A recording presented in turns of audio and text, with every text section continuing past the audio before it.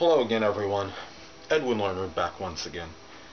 In this YouTube astrological segment, I'm going to be dissertating and talking about misconceptions about the zodiac sign Virgo. Now, don't get me wrong, out of all the 12 zodiac signs, Virgo is, on average, I believe, probably the most meticulous, scrupulous, law-abiding, very careful, very, I would say, as far as following regulations, policies, say at work, they're very good. They're very, they like to be proper and do the right thing. There seems to be more of a proclivity for that with Virgo as opposed to any other sign. However, there's in charts are going to have, I guess, what we could call contradictory things and some contraindicators.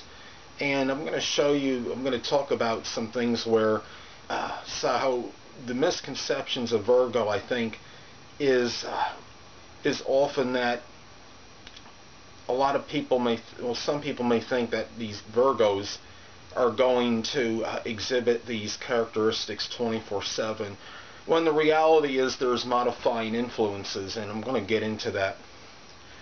Now, let's take somebody that is a Virgo, that has the, let's say they have the sun, moon, or ascendant in Virgo, and let's say that they have they're on the cusp of Leo or Libra. Now, if they're on the cusp of one of those signs, they're not going to they'll have a little bit of flavoring of Leo or Libra in them, and in that they're not going, they may not exhibit those characteristics often as strongly as opposed to somebody not on the cusp. Now, let's say that the sun, moon, or ascendant is in a different sign. Let's say somebody has the sun in Virgo, and let's say maybe the person has a Pisces or Cancer, Gemini ascendant.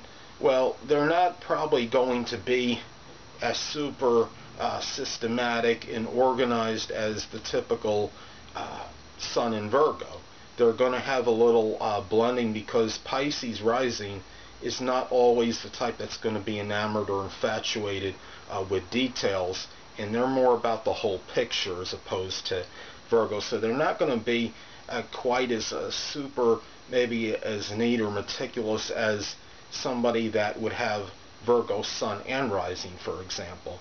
Now, another flavoring you can look at, if somebody's born in the second or third decan of Virgo, they're going to either have Capricorn or Taurus, a little flavoring with that. And Capricorn, now Virgo being a mutable sign could be very adaptable and pliable, but if Capricorn or Taurus is blended in, you're going to see a little bit more of a intransigence, a little bit more of a single-minded focus, and slightly less adaptable, especially if Taurus is the decan or decadent, which would fall between 20 degrees and 29 degrees, 59 minutes of arc, as far as that Taurus decan would go.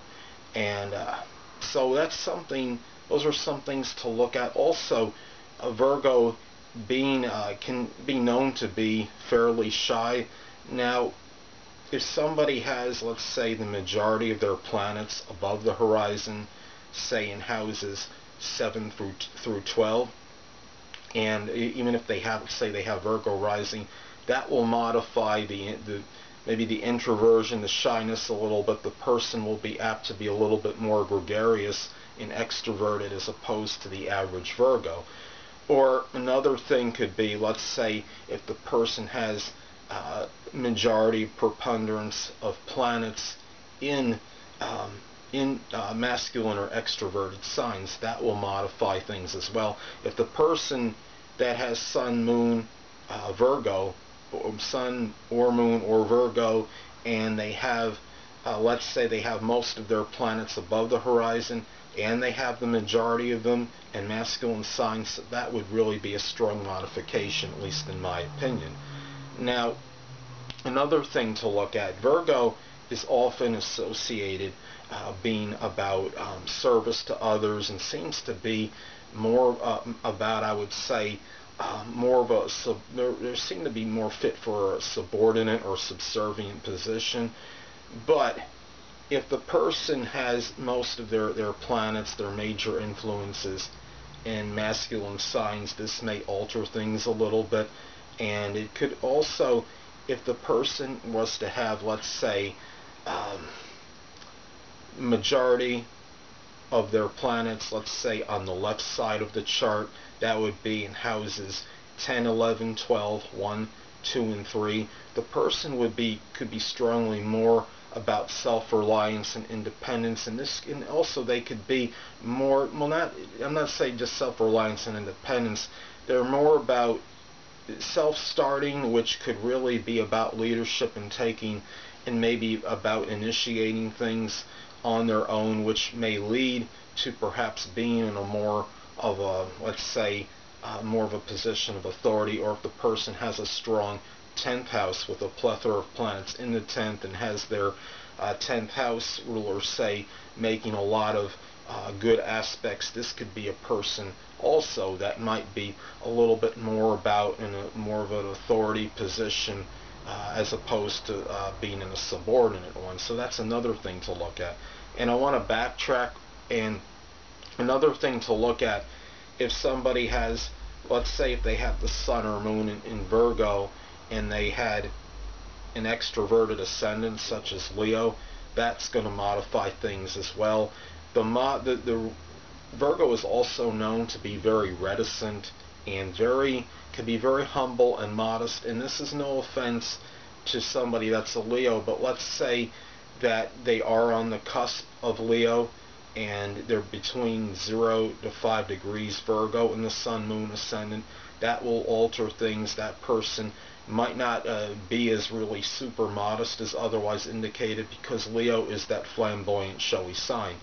If somebody were to have the Leo ascendant and have the sun or moon in Virgo, that will make things a little bit different as well. And just like a Virgo ascendant that has the sun or moon in Leo, that person will have a little bit more of a Leo flavoring. So and also be more, have that more gregariousness. And even if the person was to have, let's say, a masculine ascendant, regardless whether it was Leo or Gemini or Libra or any one of the masculine signs, this will alter the shyness and the introversion to some degree as far as Virgo goes. So really, that's pretty much what I wanted to get with you on as far as the misconceptions about Virgo. And it just basically that Virgo will often have many of those characteristics associated with them, but you have to remember that there are going to be modifying influences in the natal chart. And you know how I always say, don't isolate any one particular thing in the natal chart. In Virgo, somebody having a sun, moon, ascendant in Virgo is no exception either. So that's pretty much what I wanted to get at. And people, two things I want to get with you on before I head out. Firstly, the stars may impel, but do not compel. And secondly, never isolate any single astrological element, aspect, planetary placement, position, configuration, influence, or what have you, and make an analysis of a person, astrologically speaking, based on this alone, because a person astrologically is the sum of all their components in their natal chart, and not just one. Until next time, people, stay well.